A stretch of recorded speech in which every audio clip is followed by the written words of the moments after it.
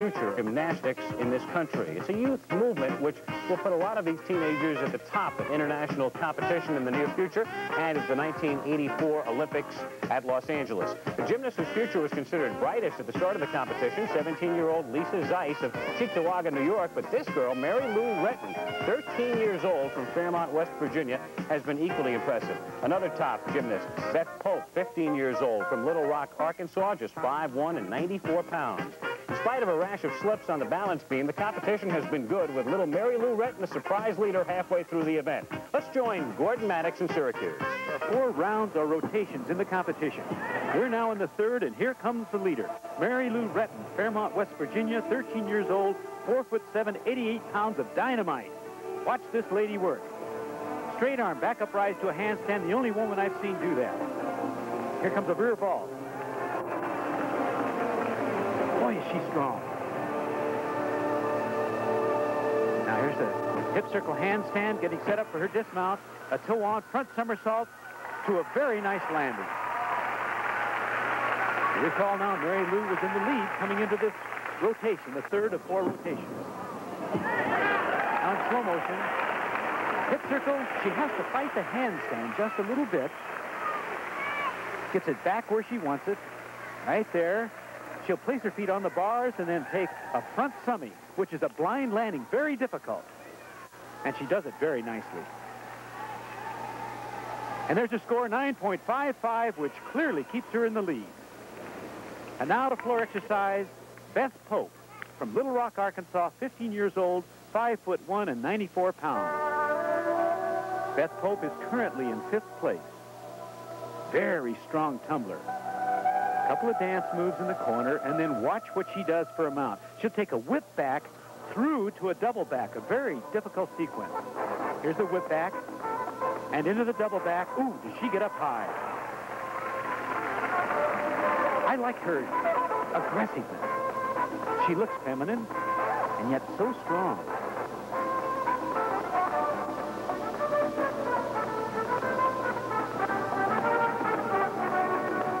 She'll have another tumbling pass coming up here. A 1.5 twisting front somersault through to another big twisting move. There it is. To a double full twister. Now, in addition to competing for the all-around title, these young ladies are also trying to qualify for the individual event championship. And that'll be shown next Sunday, and that's a week from tomorrow. That'll be the final Summer Sports Festival presentation on ABC Sports.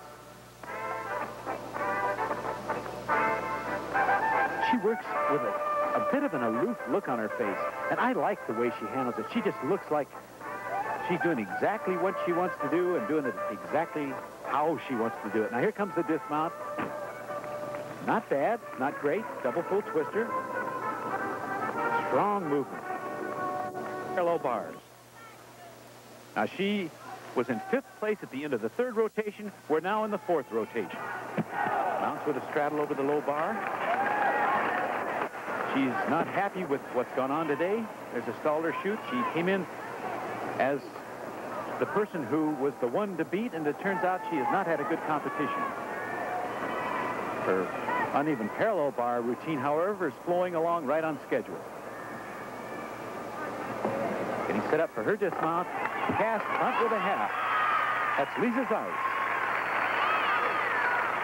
Now let's take another look in a replay of Lisa's dismount. All right, she's going to move from the low bar to the high bar. Kip, cast. She'll get into her stalder shoots out of this front hip circle. Oh, it's the dismount. Here it comes. Cast, half twist, and then sucks another back somersault out of it. Not a very strong exercise, by the way. There's the score, 8.9 for Lisa Zeis. Look at her frown. Oh, she doesn't like that at all. And now, the tiniest girl in the competition, Nicole Kushner from Copley, Pennsylvania. But boy, she's 66 pounds of dynamite. Watch this. Stalled her on the low bar. Goes up to the high bar. Cast, full pirouette. Gets up to the high bar. Stalled her shoot. And into her dismount. cast to the front somersault.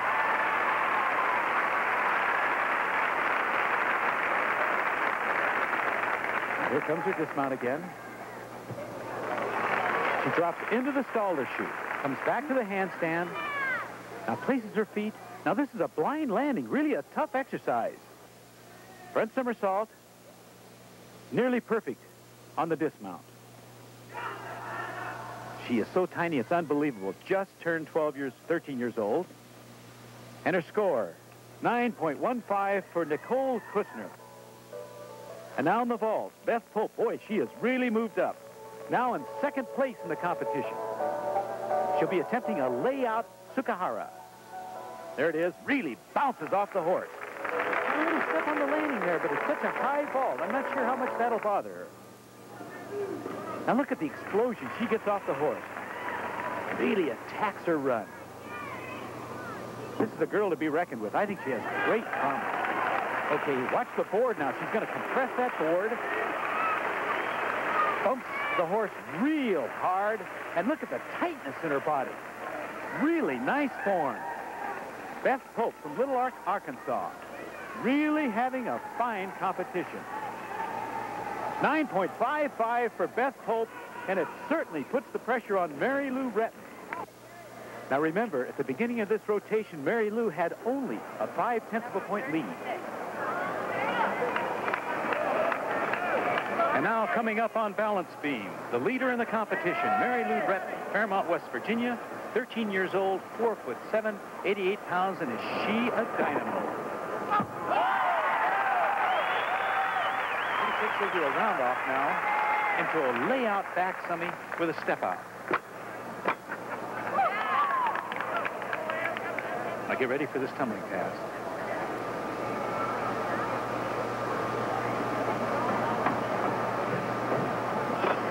Front summy. And done very well. It's a blind move. It's very difficult to land that thing as solidly as she did. Now remember, on the beam, you must work up high. You must work down low on the beam. Work forwards, backwards. Do a pirouette as you just saw her do a full circle. Must walk upside down or work upside down, right side up. Must hold some kind of balance. Sounds pretty demanding to me. Of course, don't even consider the fact that it's only 4 inches wide, which we've said hundreds of times. There it is. Round off. Ah. I must say, in this competition, the balance beam has taken a terrible toll and is solely responsible for the way the standings are now. In the first rotation, no score got out of the 8 because every single performer fell on the beam. And it's that kind of event.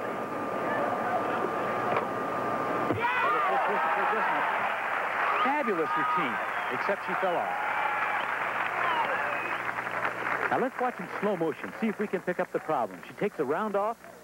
Now she'll get her 1 years old, 4'11.5" tall, 85 pounds. Now she comes into this 4th round in 4th place.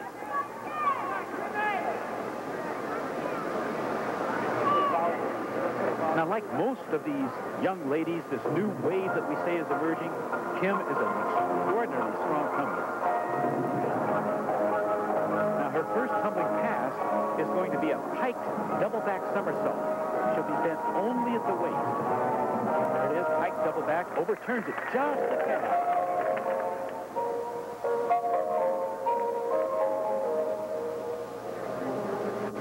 Now somewhere in her exercise, she'll have to change the move. Have the music actually change what it's saying to her. Now here comes a whip back into a double full twister. Nice. Just sort of a haughty look. Certainly elegant in their appearance.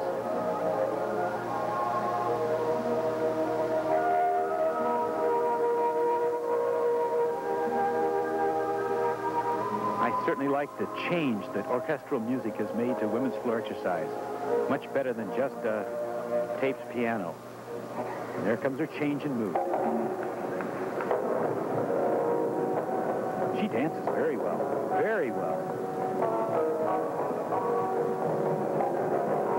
Beginning to wind down. Now this should be a double twister. Oh, strong, great double twister. Yes, that's Kim Fischler. Crowd goes for it. Very nice. Good finish for Kim. Now let's watch the dismount again in slow motion. It's going to be a round-off back handspring. As the back handspring goes into a double full twister.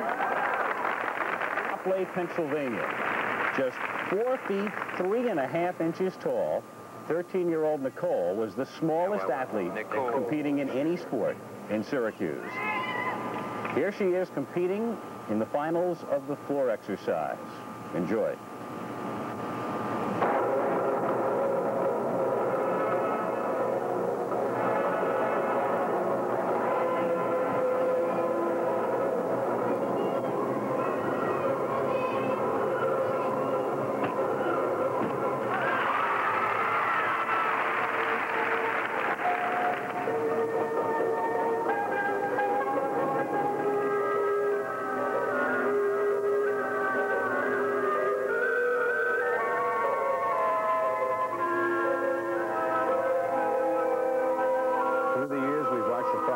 So many great gymnasts. Olga Corbett at the start of her career, and Nadia Comaneci when she was the doll-like figure. And now Nicole Kushner from Pennsylvania at the age of 13.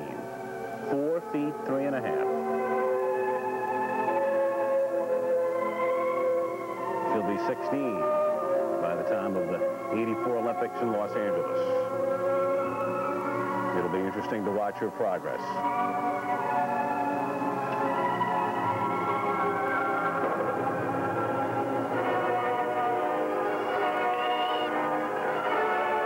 Shoulder strength. Here it goes, dislocate, straight arm shoot to a handstand. Now that's one of the requirements on rings. You have to swing to a handstand. There's a back up rise, straight arm shoot to a handstand. Now you notice he has very little swing in the rings. That's why they call them the still rings. Here's a whip it through to an Olympic cross. It's a little different. Normally you see an iron cross where his body's straight. There's a backward roll. And now he'll get ready for his press to a handstand, which is another requirement. And he does it with straight arms and straight body. Very nice. Now he'll prepare for his dismount. Does a giant dislocate to a handstand and a half in, half out.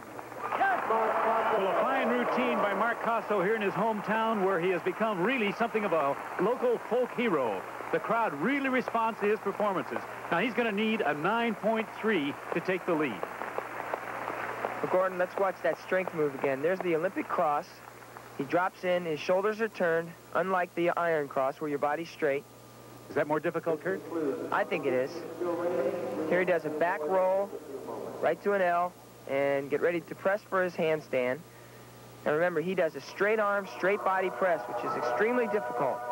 And it's difficult because he keeps his arms straight. It's very easy to do a hollow back press, which is a bent arm press. Now here's his dismount. It's a half in, half out. He does a half twist on the first somersault and a half twist on his second somersault. There's his high dislocate. Now here comes the half twist. Half twist there on the first somersault, half twist there on the second.